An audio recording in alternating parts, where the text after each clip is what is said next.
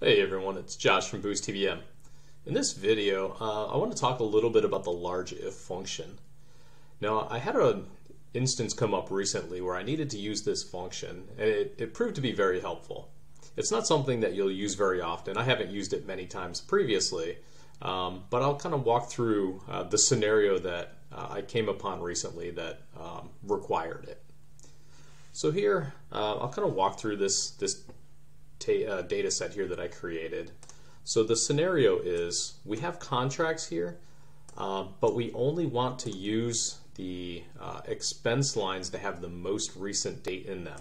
So for the instance of contract 719 here, we want to include these two expense lines, but not this one here from January. This is obsolete now. Now, there was situations where, or reasons that this couldn't be parsed out in the data that was coming in, and we needed to do it in the system. So we needed to be able to figure out a way to do this within the system where I could automatically identify what the most recent date was and then ignore anything prior to that. And so that's where this LargeIf function came in very handy for us. So what we did here is we approached it similarly to how you handle depreciation when you have a start date and you want to look at the current date and just see if an asset is still depreciating. So we wanted to convert it into numeric values and then subtract the different dates from the current date and figure out which one was the most recent. So that's what we're going to do here. So the first thing I'm going to do is add a formula to determine what today's real world date is. Real world date, we'll say that. And then I'll put in this formula here that evaluates now, and then this date format. And it always throws an error, but it works.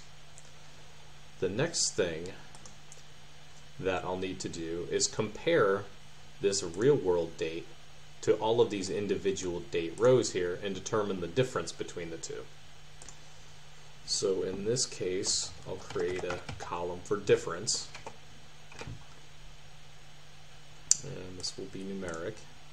We'll save that.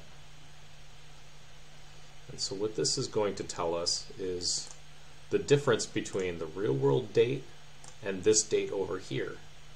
So now that we have this value here, we can use our LargeIf function to determine, based on the size of the number, which one is the most recent.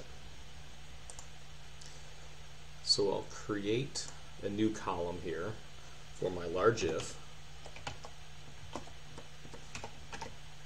And as you can see, I'm just copying and pasting the formulas in, and I did them previously to speed this up.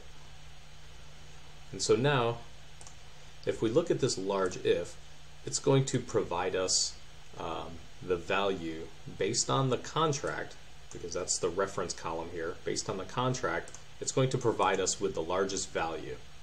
So let's look at a contract. This one here specifically I know has multiple different date entries here, and we wanted to identify just this value here, the one that is the most recent date, and that's what it has selected. So now that we know this, we can add a filter that says if this difference value is the same as this value, we want to keep it because we know this is the most recent date.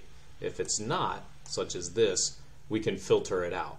And so this is how we were able to identify the most recent dates for each contract and then have it filter out dates that were in the past. So it was a really interesting use case that I thought might be helpful. There's several other ways that you could use this type of formula, but you can see here this is just one example. So I hope you found this helpful, interesting in some way. Again, this is Josh from BoostTBM. Thanks for watching. Bye.